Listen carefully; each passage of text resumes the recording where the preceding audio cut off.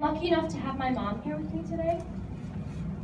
She is the most influential woman in my life, and I attribute everything I am to her perpetual love, support, and guidance. She is a wife, sister, friend, and mom of 5 kids, 4 dogs, and 3 cats. I do not think I have met a more caring, level-headed woman in my life. My mom has an open mind, and though she is incredibly convicted to her beliefs, she welcomes new thoughts and perspectives to flood her mind. My mom always tries to look at people, situations, and the world through rose-tinted glasses.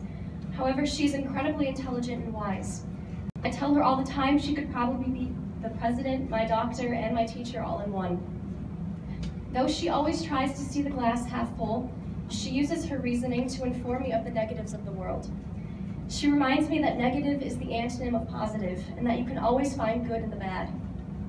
My mom has taught me that as a Catholic, we are born to love and accept everyone, regardless of race, religion, skin color, or sexuality. Through her, I have developed my love for social justice and human rights. I am lucky to have someone in my life willing to have tough conversations with me about the world. Because of my mom, I am an informed teenager looking to impact the world in a positive way, advocating equality and charity for all. Next year, I will be pursuing a Bachelor of Fine Arts in Musical Theater.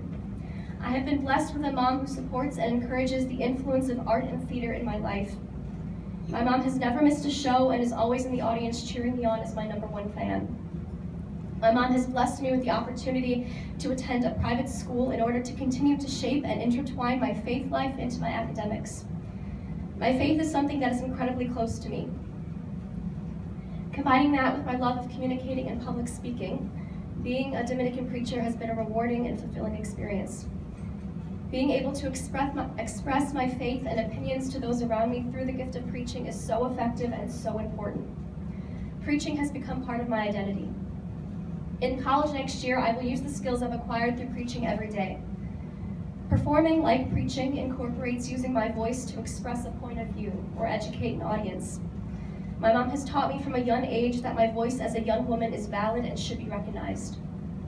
She tells me to believe in myself and trust my character.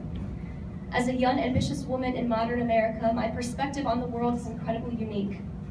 I am growing up during a time of immense change. My mom raised me to know that I am a crucial part of that change. I can decide how I want to see the world. I can choose to add positivity or negativity to that change. Thankfully, my mom has encouraged me to add positivity. I encourage every single one of you in this room to look at a strong female figure in your life during times of distress or need.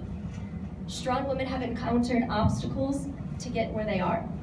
Know that the obstacles you face in your life are there to not only challenge you, but to help you learn and grow. Because of my mom, I can enter the adult world knowing who I am, what I want, and how to get there. If nothing else, in 10 years, I just want to make my mom proud. I hope to be half of the woman my mom is one day. She is a loyal wife, a trusted friend, a coveted mother, and the greatest role model I could have ever hoped for. I would like to close with a quote by Rachel Martin, an American journalist. "A real mom, emotional yet the rock, tired but keeps going, worried but full of hope, impatient yet patient, overwhelmed but never quits, amazing even though doubted, wonderful even in the chaos, and a life changer every single day."